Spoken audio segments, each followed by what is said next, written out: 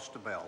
Chair, it's a rather intimidating prospect to follow on from that very learned and literate member, one of the most distinguished alumnus of Otago University, my old university, but also Harvard. Mr. Cunliffe's a very literate man. Does he love words? Yes, he does.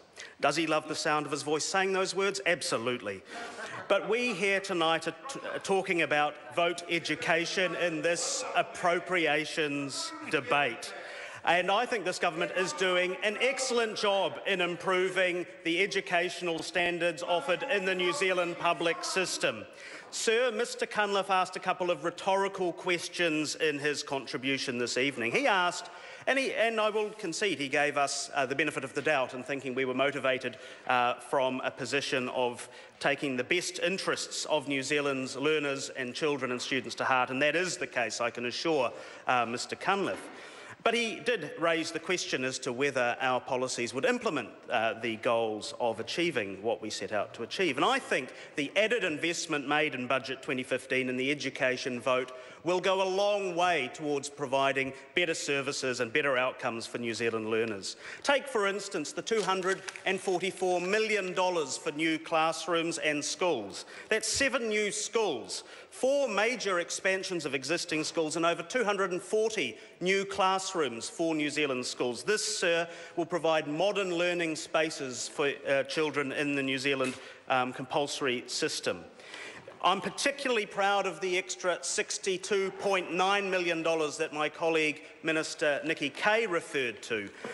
This is for special education, those children who have the highest needs and are the most vulnerable. And this will include services such as additional teacher aid support and the provision of speech and language therapy to those children who need that little bit of extra help to be able to achieve and succeed. I'm pleased to see an extra $42.3 million going into school operational grants to help the smooth running of our local schools. And the question, I guess, we could also ask is, what do people in the system actually think of this? Well, sir, I want to quote from a message I recently received. It's an email, and unlike the opposition, I'm not going to name the gentleman, but I can assure them that he's not Gene Simmons and he's not John Kirwan, who was also referenced by the opposition this evening. This is a real person, a staff member at the NZ Post-Primary Teachers Association. And I don't want to quote it in full because I'm a humble person. He's very complimentary.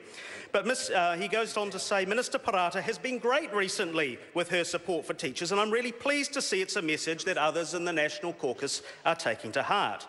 You also showed a really good understanding of the Educational Success Program, which, as you know, the PPTA supports.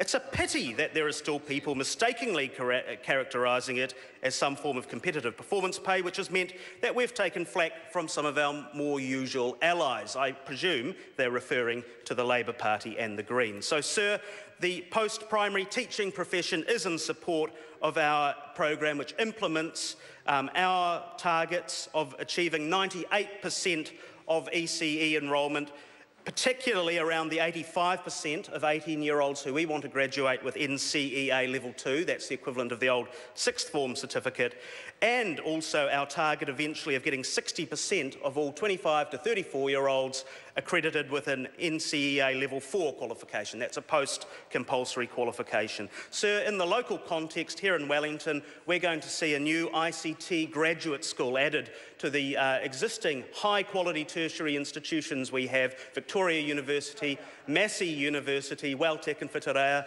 and other private training establishments such as the Campbell Language Institute, which brings valuable export education dollars into Wellington and provides a useful experience to both those international students who come here, plus the New Zealand students who are exposed to the opportunities of having colleagues who come from China, from Vietnam, from Japan, from Europe, in fact, from all over the world. Sir, this government is doing a lot in the education sector. There's a lot to be proud of. There's work remaining to do, and the feedback that I'm getting both in the Wellington Central electorate and around New Zealand as we visit on education select committee visits is wholly positive about the efforts this government is making.